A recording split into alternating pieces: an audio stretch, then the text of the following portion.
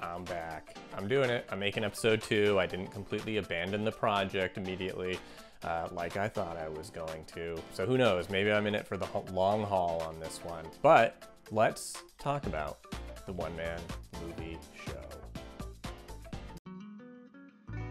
Let's start and talk about my mood as far as this project goes. I'm feeling pretty good. I posted that first video and no one really cared except for friends and family, but that's totally fine. I didn't expect, you know, this to be something that people would jump on immediately. I don't really expect people to jump on it at all. Why would anybody watch this over the millions and millions of alternative options that they have that are more highly produced and obviously entertaining? But anyways, yeah, I am just happy to have gotten something out and to be, at this point, sticking with a project.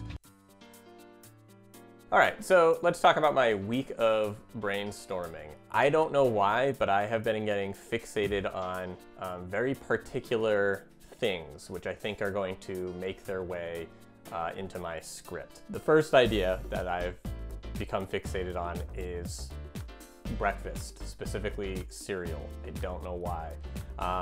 Once I started thinking about like what type of story I wanted to tell for this one-man movie show project, I, for some reason, immediately got this weird image of a guy, like a depressed guy sitting at his kitchen table with a box of cereal. He's like all depressed, and then his cereal box is like this bright, colorful, sugary cereal, like Lucky Charms. The second idea that I had was more of a practical, conscious decision, where when I was thinking about the limitations of this challenge, where I can only have one actor on screen that knows that he's in the movie, I realized that is going to be very difficult to tell a story with, because most stories you have multiple characters and the characters are interacting and bouncing off of each other, and then they develop, and my movie's not gonna have that because I only have one guy.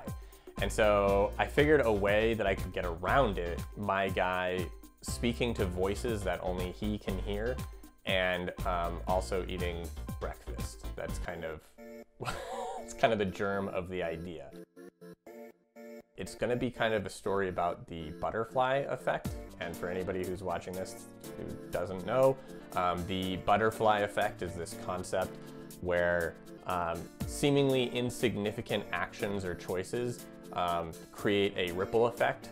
The example that is always used is in one corner of the world, a butterfly flaps its wings, and then a ripple effect of events happen because that butterfly flapped its wings, and it results in a hurricane in another part of the world.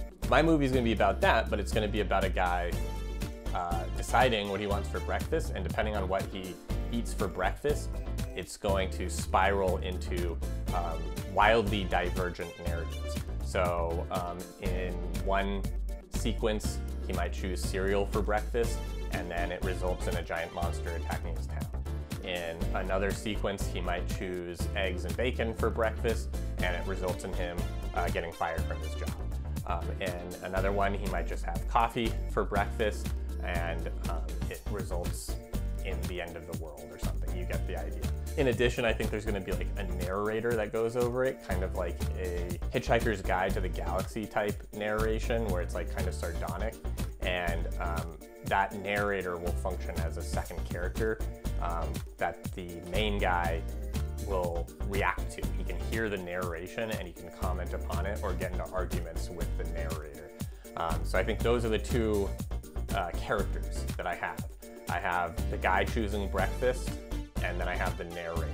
And the narrator is unseen, and I will provide the voice of the narrator. I'm gonna start writing this thing. I'm gonna jot down ideas, I'm gonna try and come up with specific scenes, and I'm gonna try and plot out the entire movie from beginning to end. Yeah, cool. So pretty short update video, pretty short video diary. Hopefully some more people will jump along for this ride. If it doesn't happen, it doesn't happen. I don't care. I do, please. Encourage me. Make me feel good about myself. That's it. I'll talk to you guys later, I guess. Call me. Bye. Bye.